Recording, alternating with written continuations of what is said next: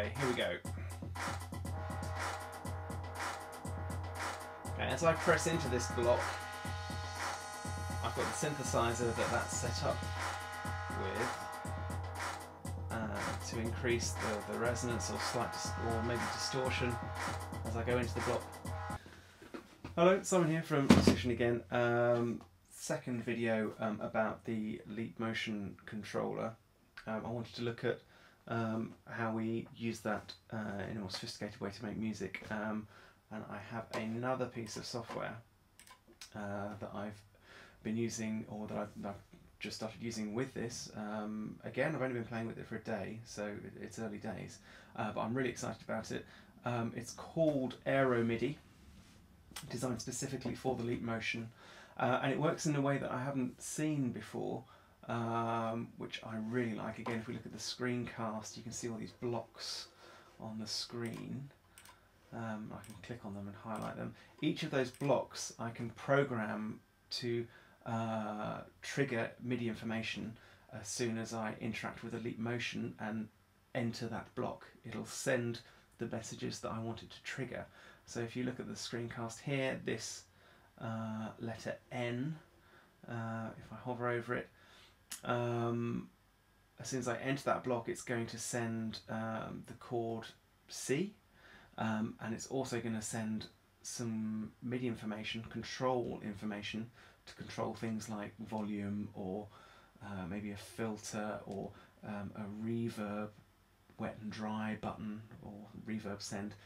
Anyway, a way of changing the sound depending on how I interact with that block. So whether I'm going up or down, left or right, in or out, the Leap Motion will interpret that motion, and Aero MIDI will change that information into MIDI, and then that MIDI information will trigger the sounds that we want to happen. Again, it's real time, so there's no inconsistency or lag, which is really, really exciting. As you can see, I've set out these blocks to spell out the Noise Solution website.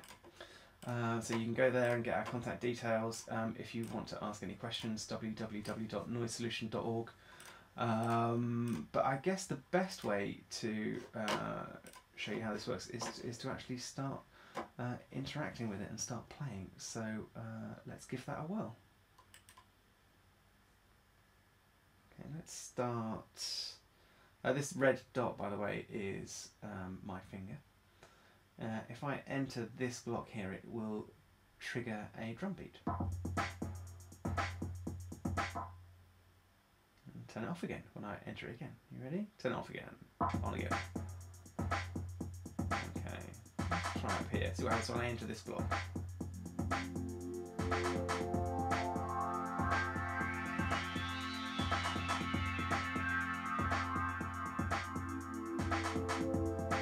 Very simple, gentle movements.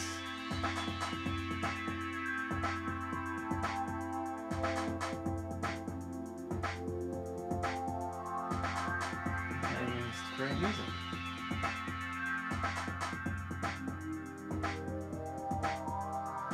Nice.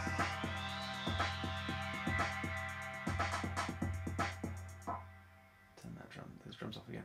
Let's try again over here. Another drum beat here. That's a bit quiet.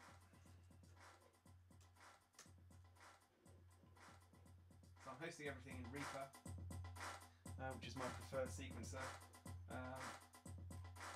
I've spoken previously on my blog, the Noise Solution blog, about why I use Reaper. Mainly, it's available to the sort of clients that I work with, in that they can download it for free. It works on a Mac and a PC.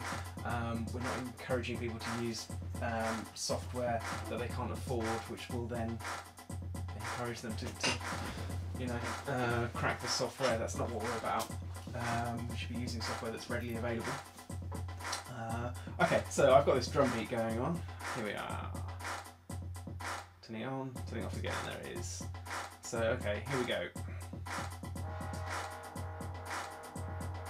Okay, as I press into this block, I've got the synthesizer that's set up with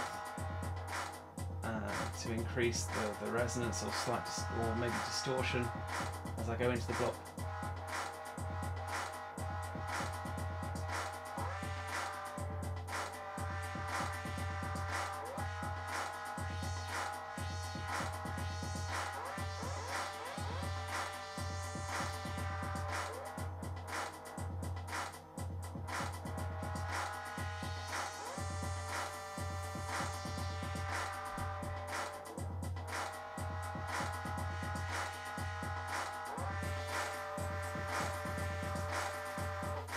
great fun. Anyway, you get the idea. So there it is. That's called Aero MIDI for use with the Leap Motion.